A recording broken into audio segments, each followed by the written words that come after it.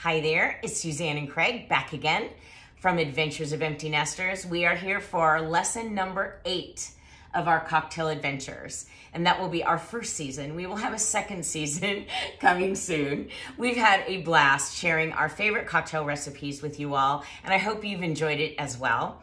Today we have another really good one, and it actually goes back to a travel memory for us when we were in Costa Rica. And it is going to be a mojito.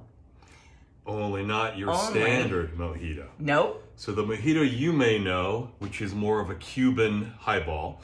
Okay. It would have rum, it would have lime, it would have mint muddled in it, it would have a simple syrup and a soda water.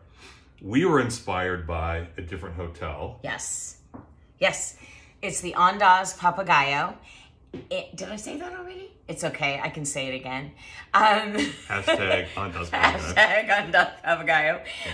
And Clark Jimenez was the mixologist there, and he was actually the champion mixologist in Costa Rica. So we learned from the best. We took a cocktail class. All right. So what we're going to do is put the Latin American spin, Ode to Clark, yes, on this drink. Okay. So what we're going to do, we'll make one. I already have the other one made. Okay. We want to squeeze in a lime.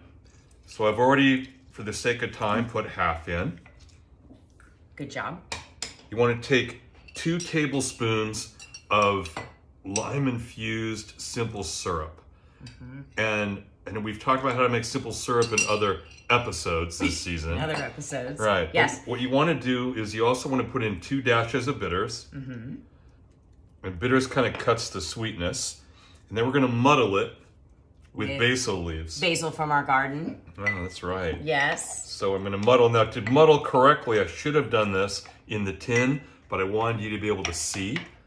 So no comments, right? Yeah, that's right. No one said we're professionals. So what we're doing is we're bringing out the essence of the basil. Okay, then what I want to do is I want to put in 2 shots of Tanqueray 10. Aha, surprise. Yeah, now Tanqueray 10 is a small batch gin made by Tanqueray. It's got a wider palate for more varietal flavors. We're going to put in, for the sweetness, a shot of limoncello. So good. It is. We're going to put that in with what we muddled. Yep. Shake it till the shaker's cold. Yeah. You know, they say the history of the mojito dated back to the 16th century. Really? But no one can agree on who came up with the drink, as with everything. Oh, really? We do know that Ernest Hemingway made them the most popular. Okay. So we're going to garnish that with a little bit of a lime. Yes. And I'm going to give you the fresh one. Thank you. We have one more thing to do. Oh, I almost forgot the best part. Best part.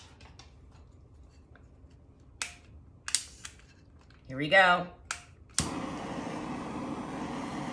So this was Clark's idea, where you take a cinnamon stick and you light it on fire. Without burning your hands. Without burning your hands. And the smell is so good. And you stick it in your drink.